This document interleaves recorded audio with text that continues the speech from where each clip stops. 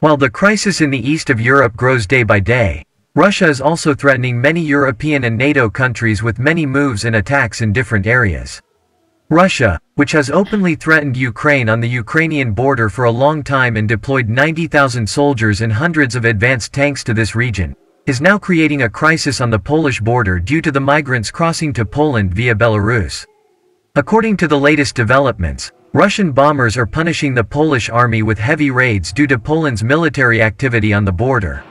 Russian bombers with advanced capabilities raided the Polish border to bomb in the attack position. In addition, EU and NATO countries impose sanctions on Russian and Turkish airlines as a result of conflicts between Belarus, Russia and Poland and heavy conflicts in Donbass. President Biden, EU Commission Minister and German Chancellor Merkel discussed sanctions due to the refugee crisis and possible conflicts. We'll go over all the details shortly.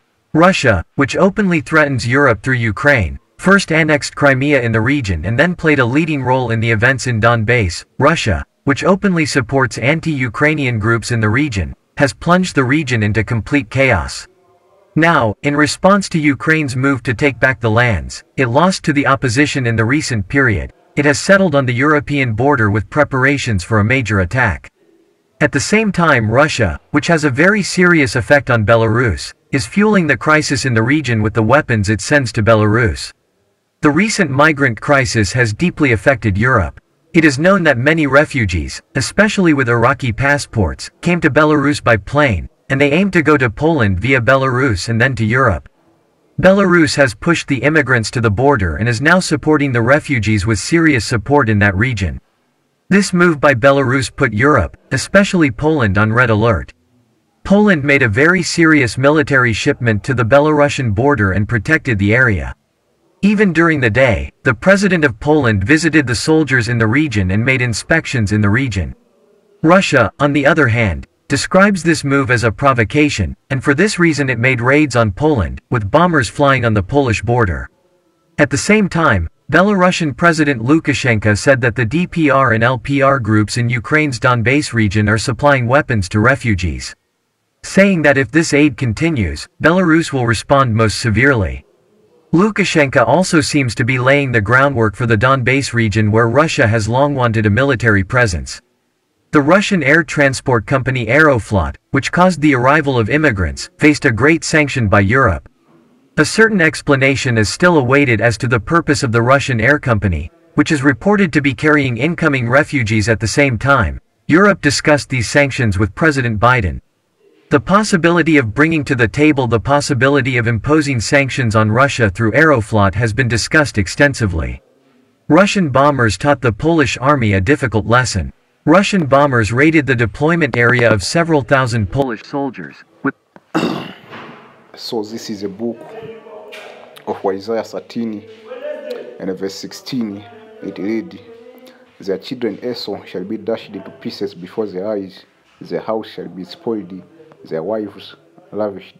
Behold, I will stir up the mede against them, and which shall not regard silver. As for gold, they shall not delight in it. Their bow also shall dash the young men to pieces. They shall have no pity on the fruit of the womb. Their eyes shall not spare children, and the Babylon, the glory of the kingdoms, the beauty of the Chaldean excellence, shall be ours. And when the Most High overthrow a Sodom and a Gomorrah." Barakata Yahweh, Barakata Yahweh Shai, Barakata Yahweh, Barakata Yahweh Shai, Barakata Yahweh, Barakata Yahweh Shai, Bahashem, Rakaha Kadash, and the Wahana to the elder and the apostles of Great Mission who do well. A peace, blessing, salutation to you, Akiamua, pushing these truths, the followings of the heavenly, and be on the forefront of the spiritual war, and to make sure Jerusalem is established as a praise, and here on earth again, as in the days of old. So amen. It is another a news and a prophecy concerning the algorithm of world or in which we are inching closer and closer to the said war, and in which, amen, the said war will bring about the end of his wisdom kingdom. It is just a matter of time, man. In which, when you consider prophecy have what we call the faculty of time. That's why we commonly refer to as the wheel of prophecy. You see, if you go against the wheel of prophecy, you will be broken into pieces. Or the wheels of time. You see, for you to have a prophecy, you need to have a certain amount of time. That's why in the book of Second Ezra, man, you see, the scripture tell you it does not move or stire the time until the fulfillment is a fulfilled measure. You see, roughly paraphrasing. You see, so I mean we are inching closer and closer again to the said war, and which the said war will be fought via thermal and nuclear war, cyber warfare, and a biological weapon. You see, and to be more specific, man, as Isaiah 13, starting at verse 16, it says that children shall be dashed to pieces, man. That's going to, you see, all of you people who will be found on the ground zero. You see, be it children, be it elderly, be it disabled men. As you people in the world, you see, when you see a disabled person, you start feeling sorry. You see, you don't consider the Most High in that instance. That's the one who pulls that dude in that situation is the Most High, man. And any time they see you want to bring justice to a disabled person, no, society look at you as you're a villain. You see. So, amen, Isa wisdom have perverted judgment. So the Messiah will bring that what we call a besom of destruction, man. They said, yo. And in that day, man, you don't want to be found at the ground zero. See? And our deliverance will come via an aerial point of view. So that's another lesson for another time, man. He said, behold, there is tie up the mede. That's what you are seeing, man. Them Russians are mad, man. And because they in NATO they are always doing military exercise, exercising how to invade Russia every day, man. You see, that's going to that saying when you poke the bear. So they are poking the bear is responding now, man. You see. And it is all in the will of Yahweh Hashem Yashai, because the scripture tell you the Most High rule in the kingdom of men. See, he put an evil shout to the Russian, man. See, so Poland also was doing the same because Poland is a puppet of NATO. You see, so the Russian is saying, don't fret, man. They send them bombers, man. You see. And that was a message to say to NATO, we can annihilate you, man. So, I mean, by that, man, the Western world is over, man. The Western hegemony, man, the wickedness of Israel is coming to an end, literally before your eyes, man. You see? If you can be able to conceptualize that, if you can be able to conceive that idea, because to a regular nigga in the ghetto, the idea that the Western civilization is coming to an end, that is a far-fetched scenario to him. Why? Because he cannot conceive and digest what's going on the world stage, on the geopolitical world. So I'm talking about you nigger in the barber shop, man. You see, you niggers who have been raised with a single mom, man. You see, you are eating Esau's food. You see, processed food, man. Your brain is fucked up. You see, you are just like a telephone tower. You don't think, don't do nothing. And the Lord will annihilate you niggers, man. Through thermal and nuclear war.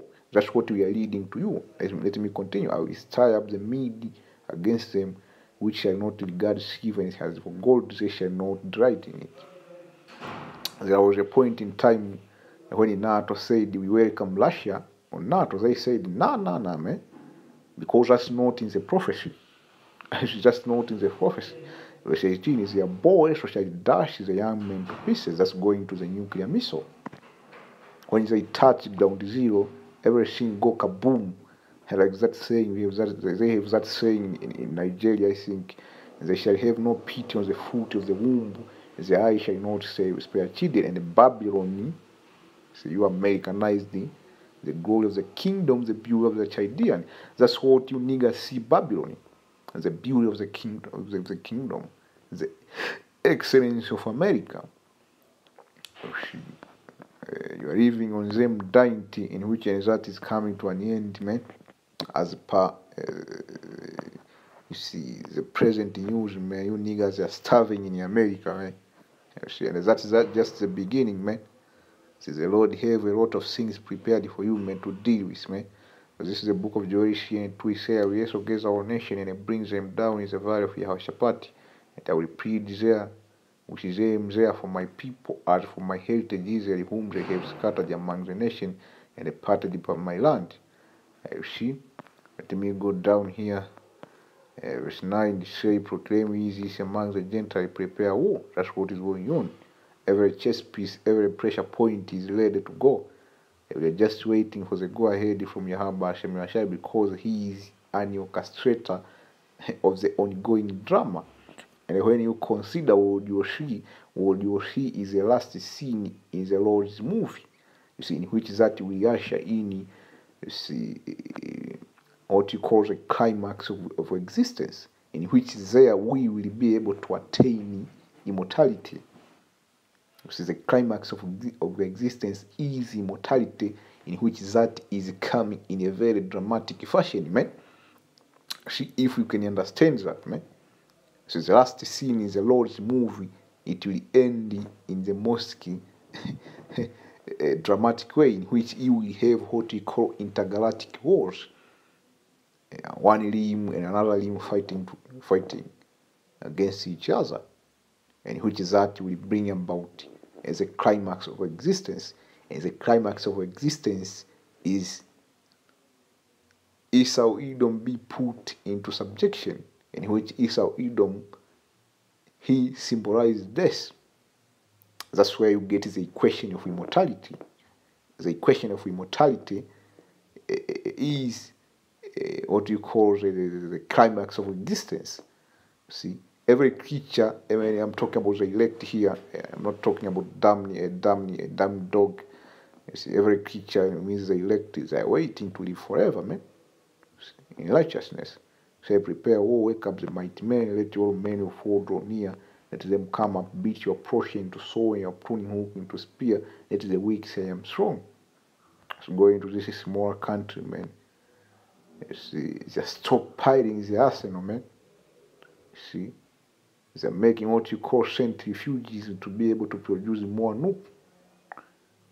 They're getting what you call supersonic technology.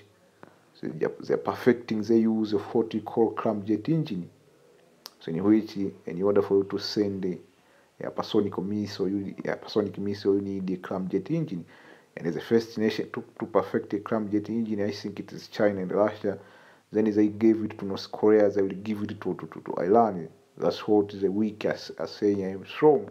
Verse 11, assemble yourself and come all his and gather yourself together round about hither. That's a decree, man. That's a king's decree. See, the king's decree, it is above everything. See, he says, he's a cause, a mighty one to come down, your Lord. And this is not a free will. Whether Russia will choose, let's say Russia will examine the situation and say, if we go to a nuclear war with America, that will be the end of our kingdom. So let us tolerate the America bullying us so that we can save humanity. No, man. La. Which that is in Hebrew. No. La. See? Do you read the Joel 3 and 11 like the Lord was talking, like he's talking to his woman, in which his woman is the nation of Israel? Don't get offended. He say, assemble yourself and come all you heathen. That's a decree, man. And gather yourself together on the about hither, cause the mighty one to come down, O Lord Yahweh Hashem Yashai. Let the heathen be wakened, and they come out to the valley of Yehoshaphat, the valley of judgment, for there will I sit to judge all the heathen round about, man. See, the climax of the ongoing session. And now the Spirit of the Lord is making inquisition all over the world. That's why you are seeing judgment is going forth. We are living in the time of judgment, and the judgment will be, or we say, judgment will be she multiplied and multiplied and multiplied, man. You see? Every time judgment will be going forth, man, until it will reach a point you people will be numb to judgment. That's where things like cannibalism will ensue.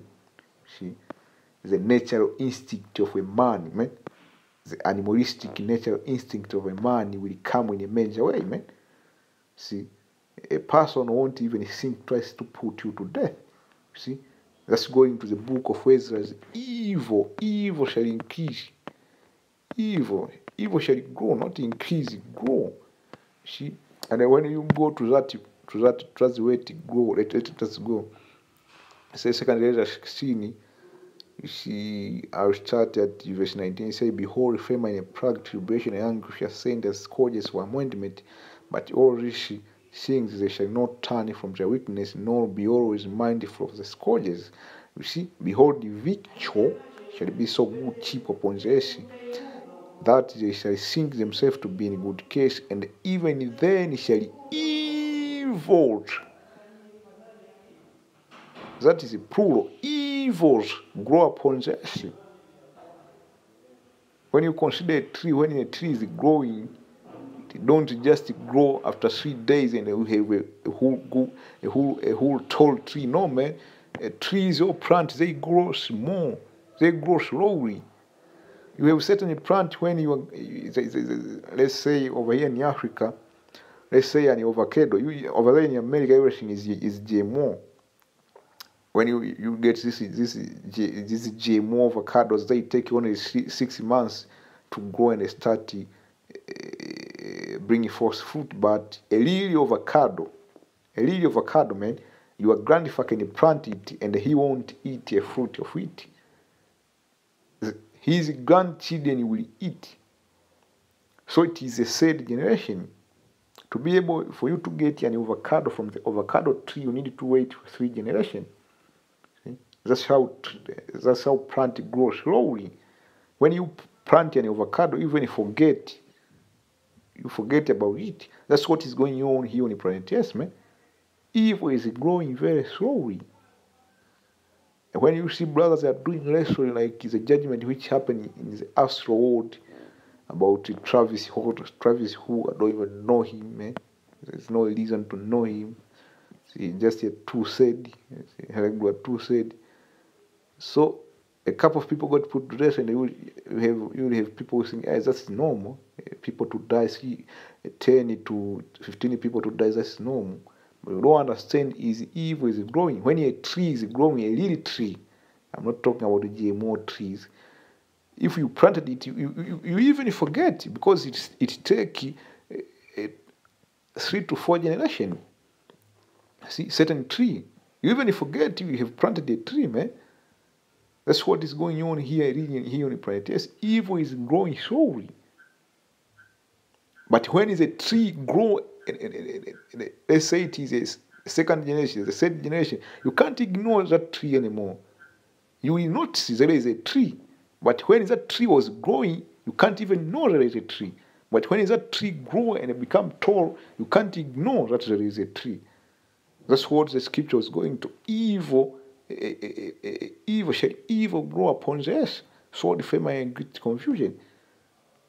So it will come a point where people, they will be like, wait a minute, what is going on, man? That's when reality will set in, man. You see? There is a cry for wine. Like the elder brother, I think his name is Kanawathi, or what? Kanathi.